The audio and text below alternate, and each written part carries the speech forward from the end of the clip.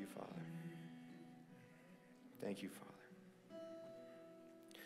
Thank you for the victory that you give us, Father. Thank you for the powerful weapon of praise.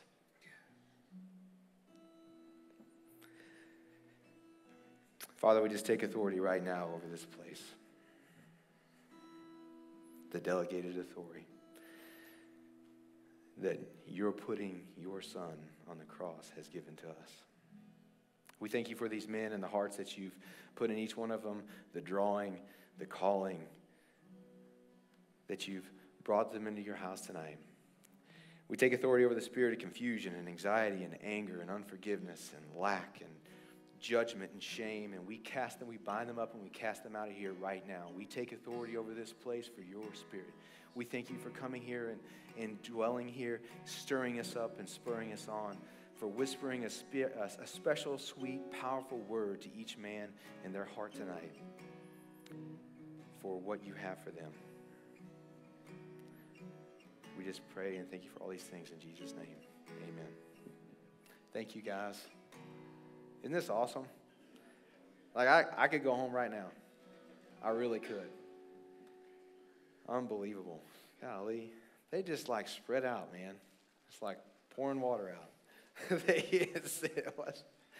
Man, thank you, guys. Thank you, Ben and Juan, Kyle. You know, all the guys that do this every month are volunteers. They come in and they do the AVL and they do the marketing and they do the music and they bring their own personal belongings to just make this time together awesome. I'm going to grab this real quick before I get started. And that being said, we're going to make haste. That's like an old-fashioned term, isn't it? Like always, we have about 7 hours of material and 35 minutes to do that in. We are under a hard stop tonight because I'm traditionally really good at going too long, but we have a teleconference this evening. Do that at any time. Okay, that's good to know. We have a teleconference this evening for the folks that are going on their fishing trip, and before I spill that, so that's going to be at the conclusion of this, and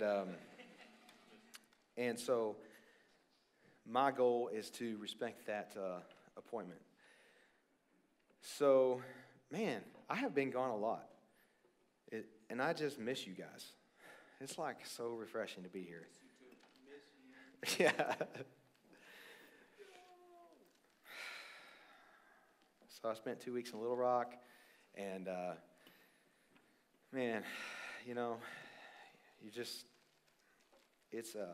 I'll be honest with you guys, this is probably like one of the most contested 45-day runs of my life. I wish you could see the crap that has been going on in my house. I'm just telling you, the enemy did not want this to happen.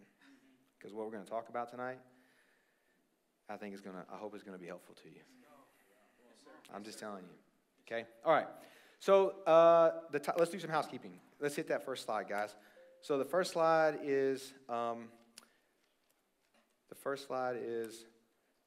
here we go, housekeeping, March 28th, men's breakfast at Grandma's Kitchen in Winslow. These breakfasts and the dinners that we're doing, guys, are very casual in nature. They are come and go, hoodies and sweatpants, flip-flops and socks, whatever you do. Don't wear flip-flops and socks. Please don't do that to me. Please don't. But if you haven't come up to Grandma's before, it's an awesome little drive up to Winslow, and it's a super cool, like, at-home feel. It's a buffet-style meal, and so that'll be at 8 a.m. That's when they open, okay? We would do a little earlier, but that's on the 28th.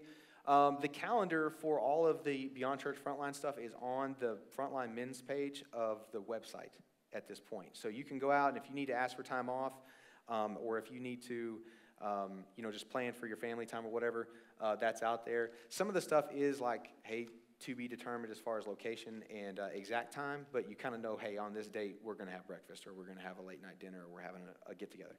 Okay, so this text messaging system that we use, I just wanted to take a second to kind of promote this because it's helpful to be in the know, and we utilize a mass text messaging system to send out messages. Probably some of you guys got a reminder this morning about this event tonight as an example.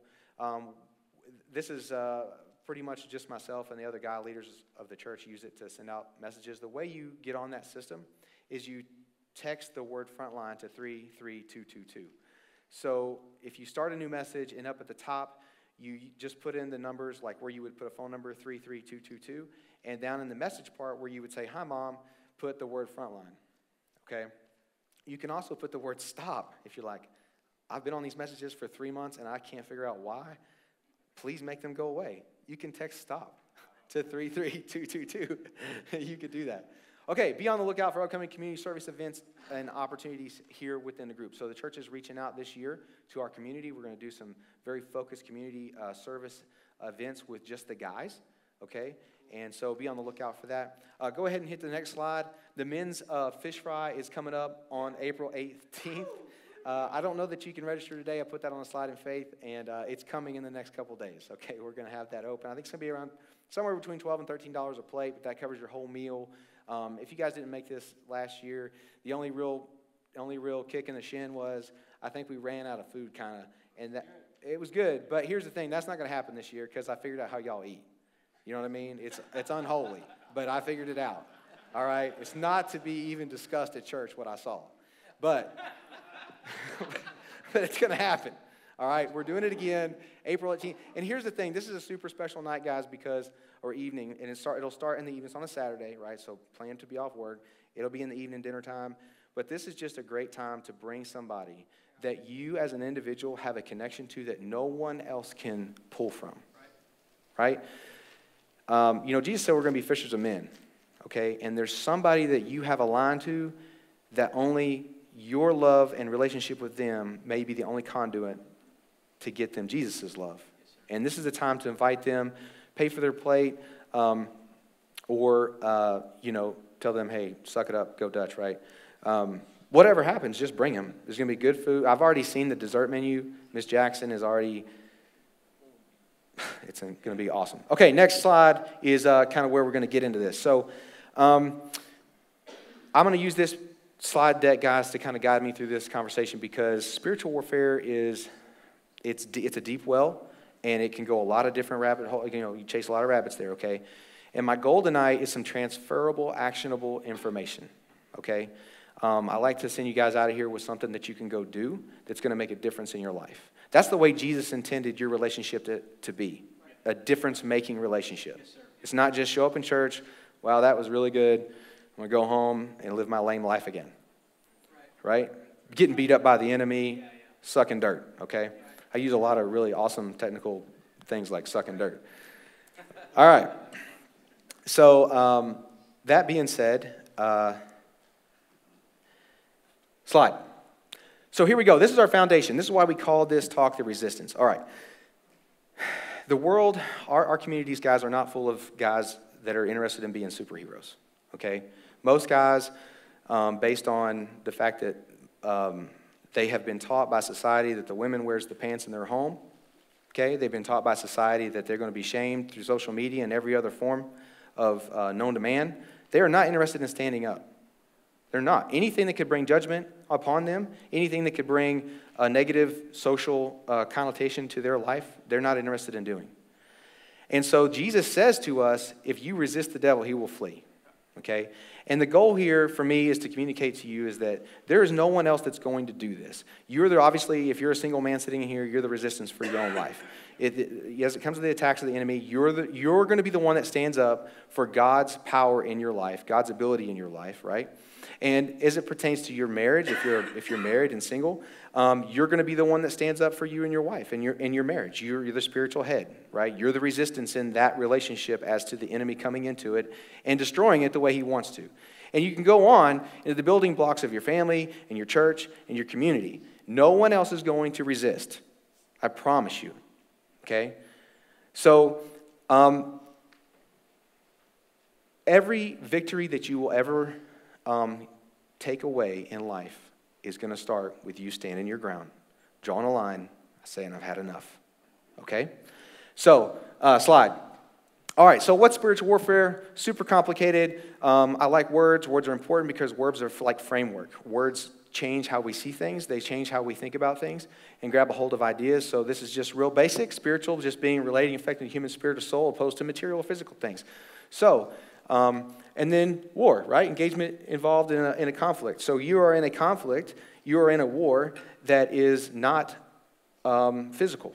And, you know, I realize that is it's hard to process. We're going to work on that a little bit. Slide.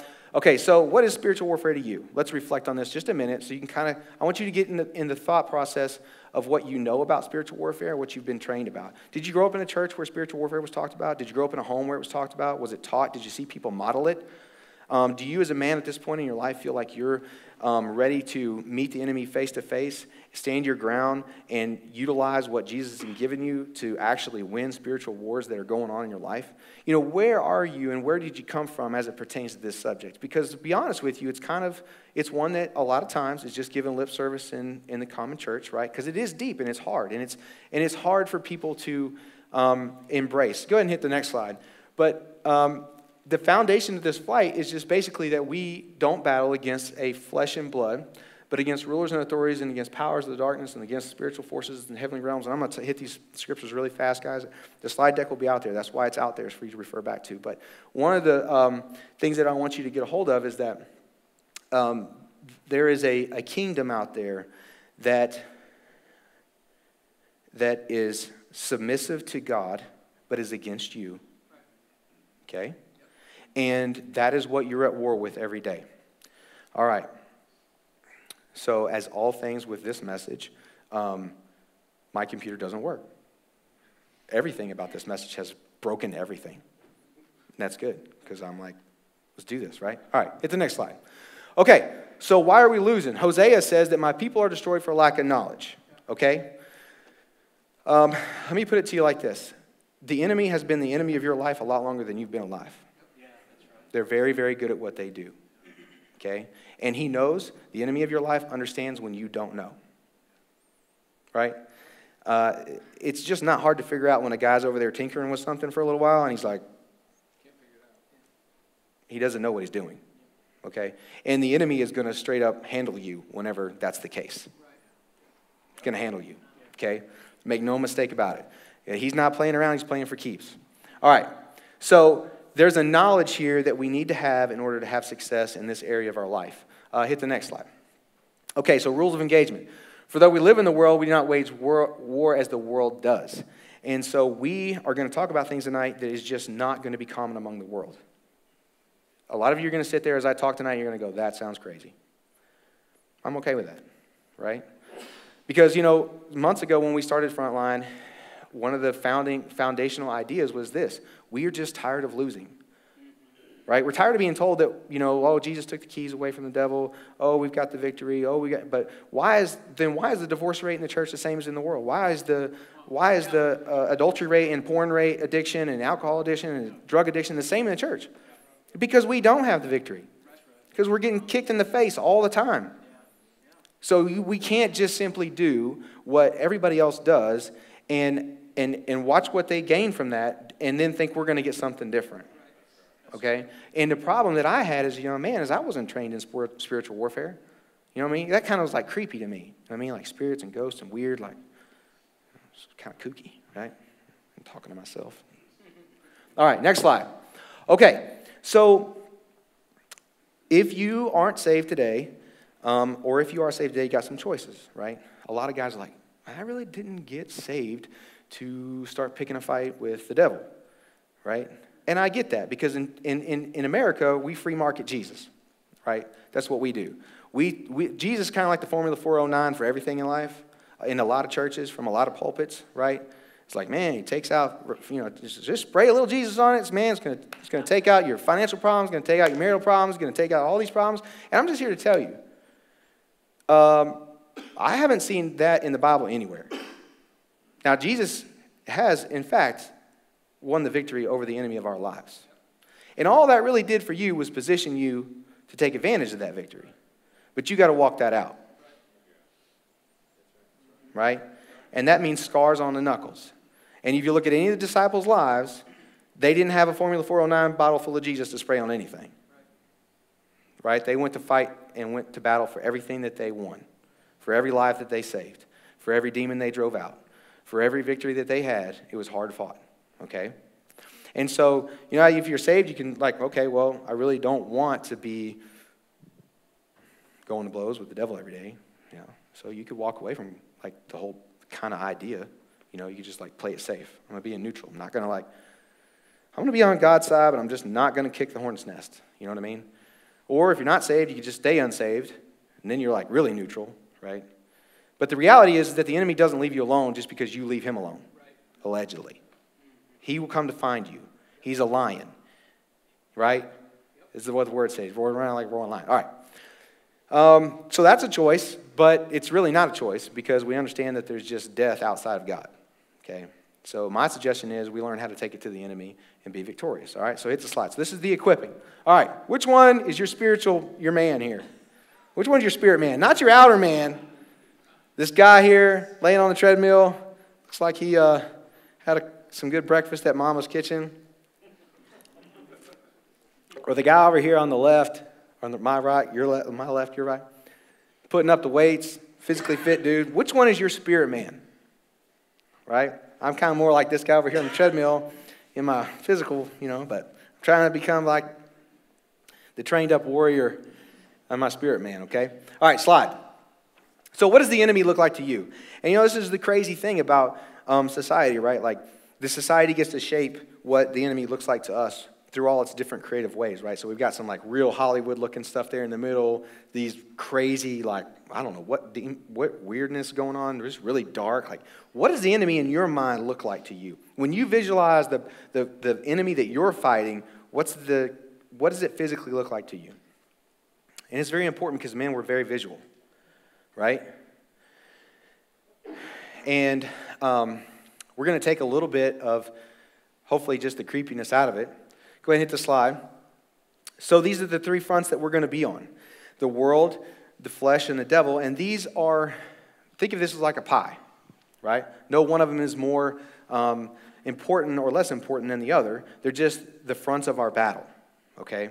All right, slide. We're going to start with the world. Okay, so this is the front of the battle where we are dealing with culture, and we're dealing with what the enemy, what the devil and the enemy is working through culture to try and communicate to us in this earthly sense, the world, that we need to get focused on the things of this earth in order to accomplish whatever it is that should be a priority to us. So this should be, typically this is a material thing, right? And the important thing to realize about this is that this is really not personal. It can be. It can become very personal. You can get very fixated on things of the world, right? As a man, as an individual. But really, this is really more like propaganda. Okay, you just go all the way back to World War II times, right? And all these leaflets would fly out of planes, and somebody would pick them up in a war zone. They'd be on one side or the other, and it would have the message of the enemy on it. And it's basically trying to convince these people to believe this message. And it's this propaganda, right? We're trying to sway these people to believe and be on our side. Okay? And the messaging that comes to the world, when you drive down the road and you see a billboard for every kiss begins with K, right? It's not aimed at Zolly. It doesn't say Zolly. Every kiss begins with K. It's not aimed at you, right? But it's what I want to call indirect fire, okay? I'm going to refer back to some time I had overseas, and indirect fire is basically they got these big mortar shells, and the enemy's very, ingenious. They'll figure out ways to get them to go off, like they were actually being launched out of a tank, right? But the problem is they don't have a very good aiming system. So they want to kill you with it. That'd be great, but chances are pretty low that that's going to happen because they're just lobbing this stuff wherever they can get it to go, right? It's going to blow up. It's going to wreak havoc for sure, right? But it's indirect fire. So this kind of stuff is not directed at a person necessarily. It's not directed at you. But the enemy works off of observation because the enemy can't read your mind. The enemy's not everywhere all the time like God, right? But the enemy can see you react. The enemy can put something in your path and see how you react to it. And then based on that reaction, they're going to go to work, right? And we know that it's a little different for everybody, right? I've got guys that's man, I've been to strip clubs. It's just not my thing. It's just never done anything for me. Or I've got guys that are man, the whole drug thing, I just don't get it. I don't understand. It's just, never appealed to me to try stuff like that. You know what I mean? Like, I don't understand. Like, guys get so hung up in it. It's different for everybody, right? But every kiss begins with K. There's some connotation of what? Happiness there, right? There's romance involved, right? Maybe a little sexual connotation there. That you need to be able to buy jewelry like this if you're going to be successful, right? These are things that are just meant to draw your focus in so that this becomes a priority to you. It's important, right? Maybe you don't have the money for that. But it's like, hey, this is what would make my wife happy. I mean, that wife up there, she's smiling, it would make her happy, right? So maybe I'll get this on the credit card and start some financial stress in my life and, right? So this is the world. The point is this. These battles can become personal, but this is the enemy's playground, and he's going to utilize it for his messaging tactics. Okay, hit the slide. So the flesh. Oh, Satan's world. Satan's world, here we are. John 5:19, we know that we are children of God and that the whole world is under the control of the evil one. Even Jesus was tempted with the things of the world. And we look at down here in verse 8, again, the devil took, and I don't know why the actual reference for the chapter didn't come there, but that's we're going to talk about that later again, I think in Mark. Again, the devil took him to a very high mountain and showed him all the kingdoms of the world and their splendor. And he said, all this I'll give to you. So this is even Jesus was approached with taking the bait of the world, right, over God's purpose for his life. All right, slide. Okay, so we're to have none of this, right? 12:12, Romans. Don't conform to the pattern of the world. Be transformed and renew your mind. You guys are very familiar with this. James 4:4. You adulterous people, don't you know that friendship with the world means enmity or being an enemy of God, right? So you just simply know that the world has been turned over to the devil. This is where he's operating. And our closeness or clutching of it means separation from God. Right? All right, slide. The flesh. The flesh is the front of the battle between what God intended for us and what our flesh craves. Okay? Now, this is kind of individually based. Everybody has a different kind of fleshly problem, but we all have one or the other. You know what I mean? I like Oreos. You know what I mean? And I can get carried away with that. Or Nutter Butters or peanut M&Ms. Right? This is a product of the fall, our flesh being corrupt, right? And again, not personal. You deal with it, you deal with it, you deal with it, you deal with it. The goal is for the enemy to utilize one area of this or the other to make it personal, to get you into a personal battle with him that you are going to lose through these different fronts. Does that make sense? Okay. Next. So how does the enemy work through the world and really through our flesh? And that's kind of this Trojan horse concept, right? The idea is, oh, hey, if you partake in this, what you've been searching for, what you've been needing, this hole that you have on the inside of you is going to be filled, right? And with that decision comes something that you didn't expect. Comes a problem, comes a vice, comes a fight, comes a stress, comes something that begins to eat away at the peace, the joy, the love, what God means for your life to be, right? It's packaged. It's packaged. Does that make sense? Okay, slide. So here we see that our flesh is corrupt, right? Now the works of the flesh are evident. Sexual immorality, impurity, sensuality, idolatry, sorcery, enmity, strife, jealousy, fits of anger, rivalries, dissensions, divisions, even envy, drunkenness, orgies, and things like these. I warn you. I warned you before. I've told you and I've told you. Don't do these things. Romans 8:8, for to set the mind on the flesh is death, but to set the mind on the spirit is life and peace. Right? Got that scratch, got that itch, man. Just need a little bit more of that, whatever that is, right? It's a real fight. Slide. The devil. Okay, so this is personal. And this is direct contact. All right, this is troops in contact. All right. I'm going to have you, can you just roll forward to that next slide? 10:10, the thief comes only to steal, kill, and destroy. I have come that they may have life and have it to the full. So at the end of the day, guys, to steal from you, I have to get very, very close to you. I got to come in your house. I got to get in your back pocket. And that can be in the back pocket of your kids, in the back pocket of your wife, in the back pocket of your personal finances. To kill you, right? This is very personal to destroy you. And go ahead and cue up that video. I want you guys to watch this video. And I'm going to step over here for a little bit and let you watch it. Can everybody see that okay? I just want you to be able to read these words.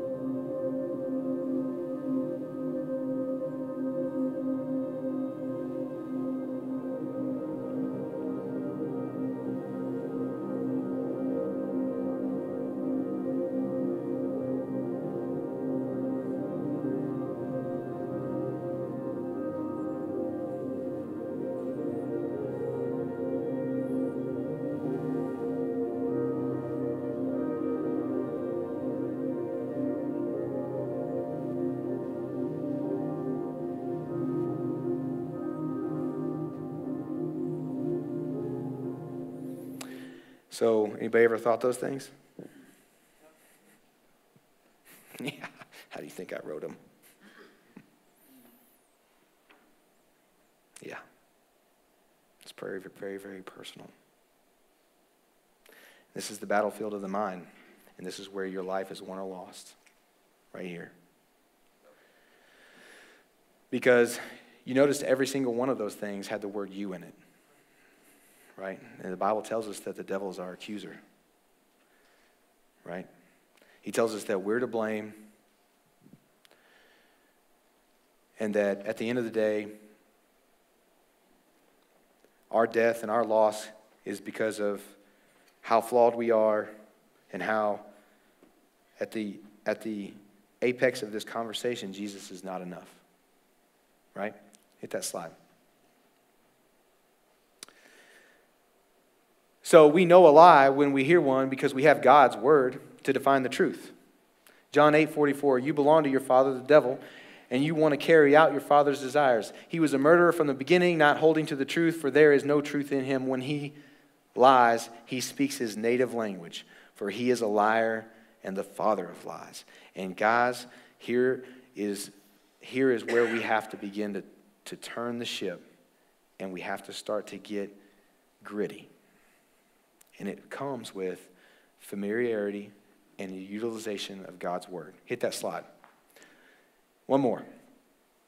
So let me ask you, what's the point of your relationship with God? If you are just going to lay down and take a tail whooping in every part of your life that the enemy decides to pick on you about, why are you even saved anyway?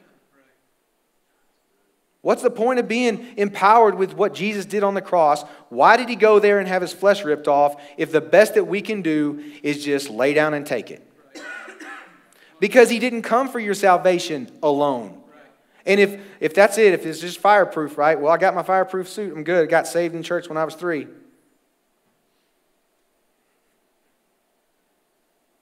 I hate to tell you this, but that's not why he came. Life and life more abundantly.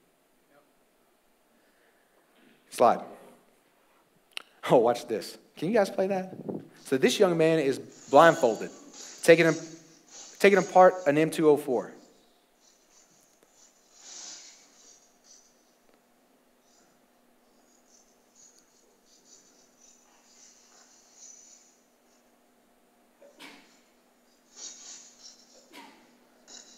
All right, so it's disassembled. Now he's going back together with it.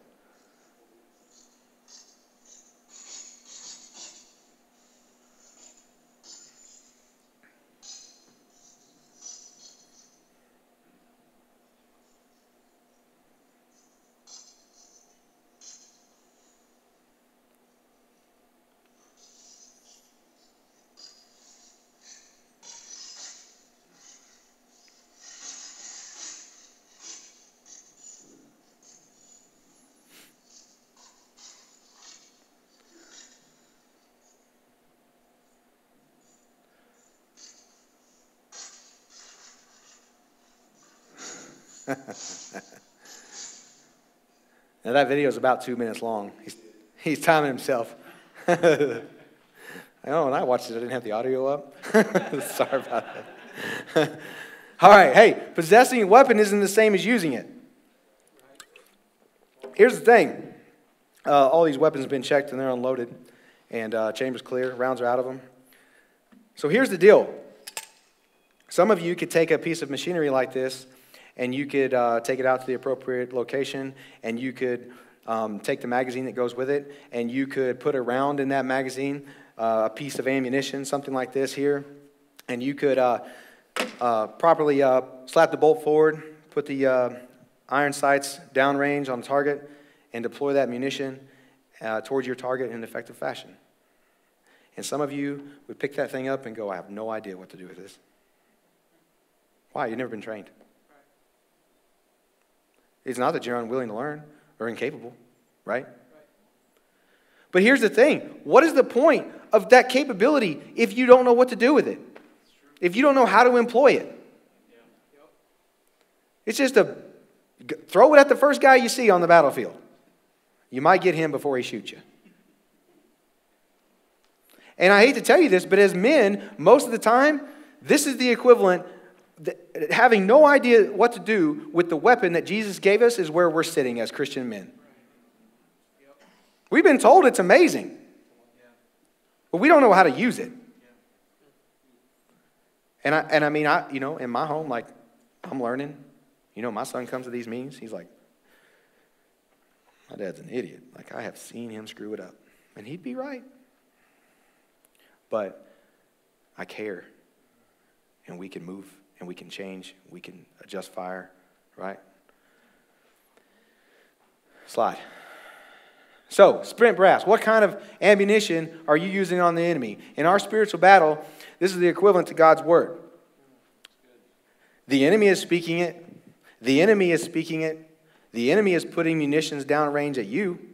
What are you returning fire with? Because your life, this is a spent round. There's no bullet on the end of that. This right here is a spent round. No bullet on the end of this. Should be a big old bullet on the end of this, right? But this has been shot. Okay? So your life, as it pertains to God's word, ought to be just covered in this stuff. God's word ought to be leaving your mouth towards the enemy 24 hours a day. That's right. Yeah. Right? You know what tracer fire looks like? You ought to be running by your house, and it ought to look like World War III is going down. Slide. Put the Spirit to the test. Let's talk about the word. Is what's talking to you, will it confess Jesus is Lord? If you say what that thing said to you, can you find it in God's word? Put it to the test, what's being said to you. Slide. So, the reality is that we don't deal with spiritual warfare in this country the way a lot of other places do because we're educated, right? You come to church every Sunday, you have the word available on every device. Everything, God's word is around you all the time. You have access to it, right? And what that means is the enemy has to be more sophisticated. Can you guys see this guy sitting up here in the rocks? He's sitting right up here. He's right there. You see his rifle? Okay? I wish I had a laser pointer. But here's the thing. The reason why some of us are losing is just because we don't know how to identify the enemy. He's right there in front of us, but we don't know how to identify him. And you know why? It's because he's very creative in the way that he communicates to you. And that thought life that you have, where he is operating, is like that sniper. It's one little message and one little message. Before you know it, he's achieved his goal, which is to have a huge impact in your life and never be noticed. Slide. Let's turn the tide of the fight. For though we walk in the flesh, we're not waging war according to the flesh. For the weapons of our warfare are not flesh. We have a divine power to destroy strongholds. We destroy arguments and every lofty opinion raised against the knowledge of God and take every thought captive to Christ. Slide. So, your silence is consent. Your silence is consent. And here's the deal. I'll tell you a little story. Up around the northern end of the airfield in Afghanistan, we had this fence, and it was out there, just a bunch of desolate, like desert. And there was just like one little road out there, and these guys would drive them down there on their little, motorbikes. I don't know where they were going, wherever guys on motorbikes go. And there was going to be like these little sheep herders, and they'd be herding goats, right? Just doing Afghanistan stuff, Afghani stuff, right? And we'd run this perimeter road, and we would get right up against the fence on the road, right? And every now and then, you'd look off in the distance, and you could like see some dudes. And it get your attention because that's not normal, right? And those dudes are like, what are they doing? They're too far away, like you can't really see. Like, you see any goats? I don't see any goats. It's just dudes. Two dudes? Two dudes. I think it's two dudes. Weird. They're just sitting out there. So you run on, right? A couple days goes by, and you know what? You run same spot, and you look out there, and there those dudes are. But they're closer. You're like, wow, those dudes are they closer than, they're closer than they were last time, right? Huh. And then 3 or 4 days goes by, and you go to run that run again, and those dudes are right there. Like, those dudes are there. And they're just standing there. You're looking around like, why are they here? And then you know what? The next time you come by there, they're at the fence, and they have a gun. This happened. And they're close enough to shoot you. You know what those guys are doing the whole time? They're testing the perimeter. They're testing the perimeter. How long does it take, and how far can I go before I get action? Okay? And here's the deal. Your silence is permission for the enemy to operate in your presence. You know, there's times whenever I would be running down the fence, not all the time, but it happened. And underneath the fence, something had dug through the fence. And you're like, you don't know if that guy was leaving or coming. You're like, this is not good, because there is an enemy in the camp, my friend. So here's the deal. When that enemy speaks to you and you say nothing, you know what you are doing? You are letting him step in. You are letting him step in a little closer. You're having that conversation because you're not saying anything. And then the next thing you know, he's in your kitchen. And you've done nothing about it. And you've communicated that you don't know what to do, or you are gutless. That's what you've said to the enemy of your life. I don't even know what to do right now because I'm watching you come in. I'm listening to you tell me what God has not said about me, and I'm not going to respond.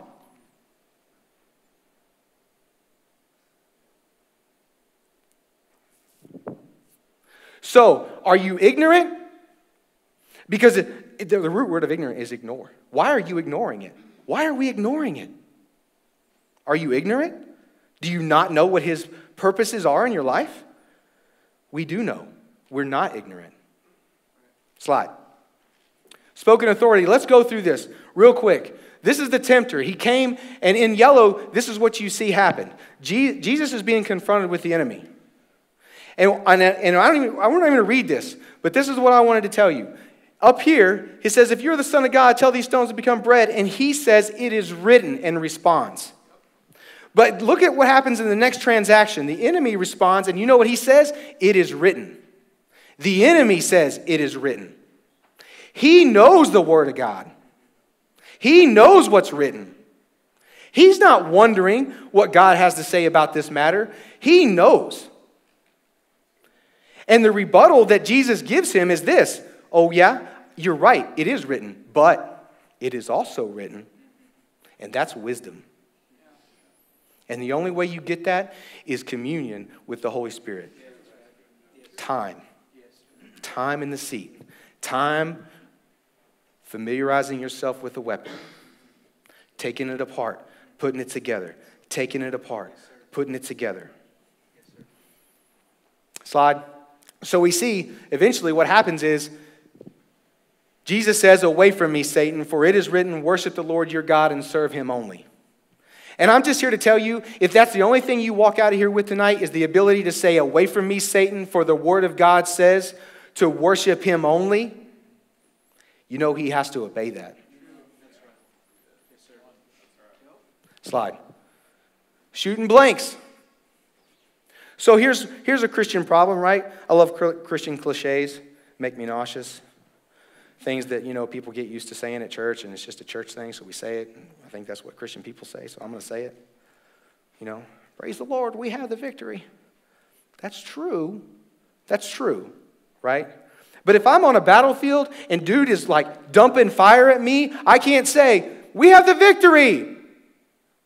He's dumping fire at me. He's putting bullets in my face.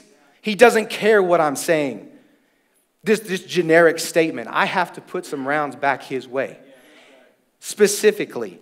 And the way that I do that is I use God's word with precision. Yes, sir. And one of the things that we have here at this church, because we have one of the most incredible pastoral leadership staffs here. I've been a lot of places, guys. Out every day out there, every Wednesday, Sunday, and the days you don't come here, there's a packet out there, and it's got all kinds of scriptures in it about healing and about victory over certain particular areas. And you know what? If you're like, man, you know what I really struggle with? Cussing at people on the highway. Google it. Google, what does God say about cussing at people on the highway? It'll bring up scripture. What does Google say about staring at the lady in the yoga pants? It'll bring up scripture. Whatever your problem is, there is a God's word for it. Yeah, that's right. It's true. And it's not just some generic random thing that you heard at church one time. Your pastor can't do it for you. He doesn't study to show you approved. That's right. Yeah. That's right. Yes, sir. So stop living off the generic Christianity that you grew up in with Sunday school, which is wonderful. You need to know the Bible stories. But you're not boys anymore. You're men. That's right. You can't resist living like a little boy. It's time to go past that. Yes, Slide. Yes, sir. Prisoners of war, and this is why. You ever met a Christian that's just like living like a prisoner in the war he allegedly won? Look at these guys. Just marching it out, man. Oh, God, I hope it don't hurt bad this time. Anorexic, unfed, unnourished by what God meant to bring to you, but you've let it be stolen. You've let the enemy come in and come in and come in, and you don't respond. This is not how we were meant to live. Slide. Take every thought captive. We demolish the arguments of every pretension that sets itself up against the knowledge of God, and we take captive every thought. Slide. So here's the deal. This is a military ECP, entry control point. You'll notice in green and yellow and red, the different force effects that take hand. This is evaluation, hand and light signals, flares, warning shots and signals, lethal force. Once you come through here as the green target, as the green area of traffic, and you do not obey this ECP, lethal force is authorized. This is how you take a thought captive. You have an entry control point for your heart. Things you will not accept. Thoughts come at you. You did it again. Idiot. Why would you? You know this is your fault.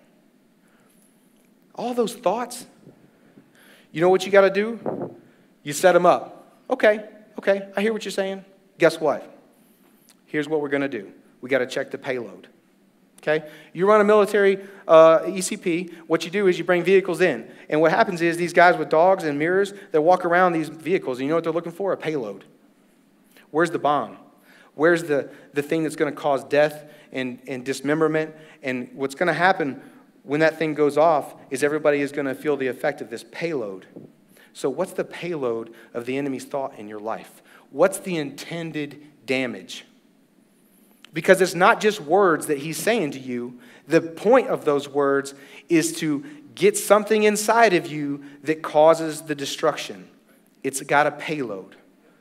And we have to examine that, and the way we do it is we use God's word. God's word is our mirror and our dog. Nope, this one don't pass, chief. This thought doesn't get, this one doesn't come in the gate. Slide. A non-biblical version of Christianity. Here's the deal. I hate to tell you this, guys, but if it's not in the Bible, it's just not true. And here's the problem. A lot of Christian men want to just live a non-biblical Christianity where there aren't consequences for your choices, where healing's not real, where the gifts of God aren't real, where, all the things that are in that book, your financial obligations, your commitment level to the gift that God gave you, living a non-biblical version of Christianity is just positioning yourself on the enemy's side. Because if you're not for me. So you can go home tonight, and we can go home tonight, I can go home tonight, and I can say, well, I'm sure that God would just, and I can just make up my own little world. It just doesn't work that way. The enemy's goal is to delete what's in that word. Delete it. Slide. Holding ground. In the spiritual realm, when we knowingly allow sin to remain in our lives, we are giving ground to the enemy. This is where you need to take notes. Because here's the deal. It's one thing to sin, right? It's one thing to sin. It's another thing to take that sin, put it right here, and now it's just my little secret. You know what you've done? You see those red lines and the blue lines? You've said, look, you can have a little tent over here, right? Enemy, you can have a little tent over here. I'm only going to, like when nobody else is around, I can turn the computer on. When nobody else is around, and I can kind of do, And guys, when you grab a hold of that sin and you allow it to be your little secret in your life, you are letting the enemy hold ground in your life. You're turning over a portion of the ground that God meant to give you in your life, and you're giving it to them, and you cannot coexist. Slide. Sin gets a handhold. So when we compartmentalize these areas of our life and we don't make them available to God, what happens is that the devil's gets a chink in the armor, right?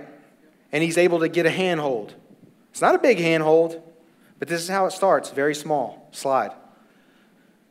Todd, if you don't mind, if you come up here, sir. And I wanted Todd to share this testimony. He offered to do it, which was amazing. I don't know what to do with this, guys. Oh, gosh. Oh, gosh. Hold it. Thank you. I had it. And just to kind of set up what Todd's going to talk about is his personal experience just with kind of confronting some spiritual power. And it's going to kind of lead into the next section of what we're talking about. And I want you to reflect as Todd tells a story on some things in your life maybe you've experienced. We're way over time. I'm really sorry. I'll just do this real quick. So I like practical application. I don't want to go somewhere and just listen to a good story. I'm just getting to the age where I ain't got time for that anymore. I want to go somewhere where I'm trained to go out and do whatever I need to go out and do. But this happened at the last church I was at. My pastor had always told us, people call him and he goes over and does spiritual warfare at people's houses or wherever, And so, just jokingly, because I was like, yeah, right, So I said, can I go with you sometime? And he said, yeah. So about 6 months later, he gave me a call and he said, I'm going tonight. You need to pray up. And, I'm thinking, pray up? Because really, we're not trained. We're not trained to go do that. That's right. Or, maybe I'm on the wrong wagon. I just wasn't trained to do that, okay? So I said, okay. He told me what to do. I prayed up. He came by and picked me up, and he goes, we're going over to this lady's house. It goes to our church, and she says, I can't sleep at night. My feet feel like they're on fire. And this has been going on for like 6 months or so, and I just can't get rid of this. So Larry just asked me to go with him, and we went over there, and he goes, I told him we go over there, I have to ask the husband if it's okay to do that, because you got to get permission from the head of the house to go do that. So we did. He said, fine. We start walking down the hallway, and I'm like, still, just be bopping through there, We got down this hallway, and it got thick. I mean, you could physically feel presence that I've never felt before. And it was just like a little 3-bedroom house, and so there's down a hallway, a bathroom, 3 bedrooms. Hers was the last one on the left. So we go down there, and I go to her bedroom. He opens the door, and I'm telling you, you couldn't stick your head in the door. I've never felt anything like that. I've never experienced, since that day, I've never experienced something like that. But you couldn't go in. And all he said was, in Jesus' name, Spirit, I bind you up, and you have to leave now. And it was like you could fall in. It was like somebody flipped a light switch. And he said, Todd, you go to that bedroom, you do the same thing, I'm going to do this bedroom, and we're done. And I went to that bedroom thinking, what in the world? What did I experience? Can I do this? I opened the door, the hair on the back of my neck just stood up. It was like the craziest thing I've ever felt. I opened the door, I said those words, and it was just like I could walk in the room. It was just like a normal room. So if you take something out tonight, you have this power inside. If I can do it, I'm just an electrician. If I can do it, you can do it. And it may be your kids or your grandkids, you walk in that room and you don't feel comfortable. Does you feel pressure? You have control over that authority. You take authority in Jesus' name. Thank you, Todd. Thank you, Todd. Now, let me tell you why. Let's hit that next slide, guys. Let me tell you why I specifically asked Todd to tell that story. It's because when you got saved, Jesus took ownership of your house. Okay? Your life being the house, right? But you stay the individual that's responsible for tending that house. And your house has rooms, right? Just like your physical house. And can you rent a room out to somebody? Yeah. And what happens when you get a dirtbag that lives in that house, right? And he's in there smoking tamales, right? Cooking noodles. He's going to ruin the rest of your house, slowly but surely, right? And so here's the deal. The owner of your life hasn't changed, but your life has. Your quality of life has. And this is the compartmentalization of sin. And one of the things that Todd told me as he was telling the story last night was that what ushered into that, what brought this spirit into this individual's house was what this guy was watching on TV. He had got locked into watching this, and this happened from the time that he began watching these television programs, and they didn't really correlate what had happened, the invasion that had taken place. And so we're not spending a lot of time on demonic issues tonight. We can talk about that if you want or need to when we're done. But the bottom line is, guys, is that you cannot kitty hole the enemy over here and think that you're going to live this compartmentalized life. Slide. All right, confession. So we must evaluate our lives through the lens of God's word and be honest. Now, the reason I put this picture up here is because this guy's in a suit and his face has been beat off. Right? And isn't that how we live? Like, we try to look good on the outside, and we have just been whipped behind doors, right? Confession is our relinquishment. It's our repentance to God, okay? Slide. Prayer and the Word, all right? This is where we find God's will. It's the conduit through which the Holy Spirit reveals His plans for us. Prayer is the way in which we counsel with God about the above and the counterattacks that we need to be taken on the enemy. Prayer and the Word. Slide. All right, there's no buzzer. There's no buzzer. See, what Jesus did was eternal, right? But your fight is today. Your fight is today. It's not like a basketball game where it's like, man, all right, here we go, guys. Let's go, team. Let's get prayed up. Here we go. And we sweat. We won. The buzzer rings, and we're done. No, tomorrow you're going to wake up and get kicked directly in the tail again. What Jesus did was eternal, but your fight is daily, and it will be until your breath stops coming out of your body. Because until then, the enemy knows game is not over. He can still kill and destroy from you, and that's his objective. So what I don't want you to do is I don't want you to think, oh, well, Jesus did it all. Well, Jesus positioned you to be able to win your fight against the enemy that you still face today through his eternal victory.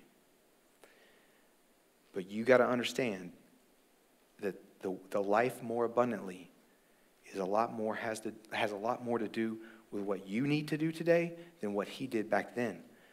He engaged. He gave it all. He stepped up. He went the mile. Now you got to follow in his footsteps. Does that make sense? Slide. Recap. Use the entry control point for your mind. Use God's word to test the payload of your thoughts. Use your delegated authority to resist and push the enemy back. Spend time in prayer in the word. And I'm going to close. Get honest and open about your sin and what you've been holding on to and confess that. Here's the process, and then I'm done. The way you take authority in your life is this. When you hear that come at you, when you hear that word come at you from the enemy, you say, no, in Jesus' name, I don't accept that. Spirit of fear, spirit of depression, I take authority right now. You flee from my presence.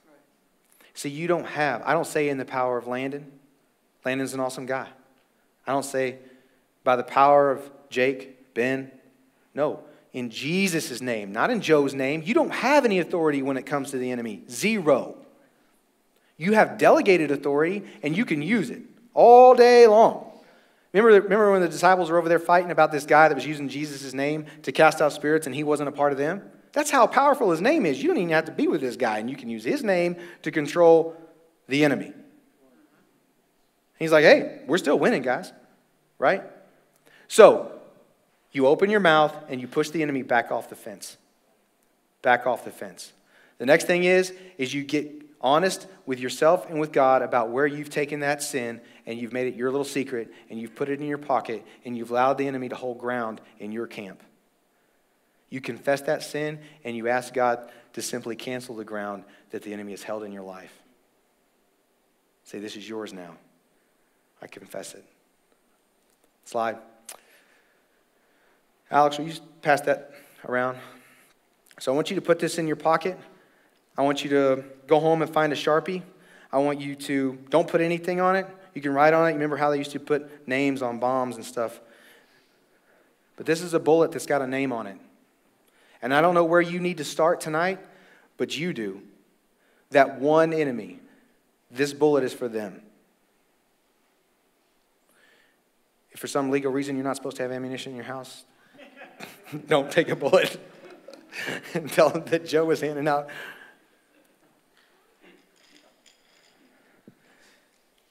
But you put that in your pocket. And when you get that thought in your mind about you and your wife, you get that thought in your mind about what you used to be and who you used to, what you've done before and why you're not worthy, you reach in and you pull that thing out. And you don't have to show it to anybody, but you just hold it. And you raise up that hand with that bullet in it and you say, in Jesus' name, no more.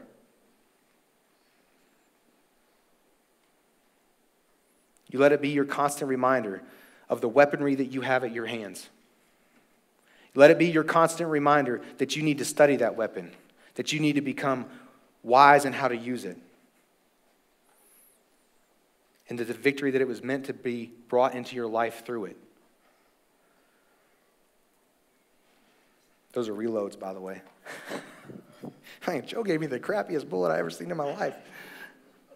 Slide. All right, that's it. Guys, we're over time. I'm sorry. I just want to pray for you before you leave. Something that was passed to me a couple weeks ago was that just kind of a word for this body is that, letting shame rule your life and be the reason why you don't step into what God has for you or respond to God's call in your life is pride. It's the belief that what sin you've faced in your life and what impact the enemy has had in your life up to this point is going to make you unworthy of relationship with God or unworthy of relationship with his people, and that's just a lie. And so,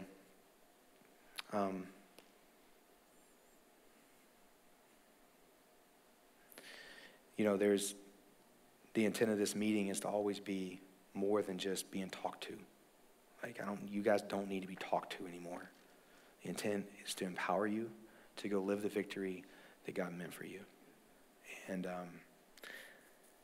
so, that being said, Father, we just thank you for tonight. We thank you again for these men. And we just ask that the seed that was planted tonight would grow.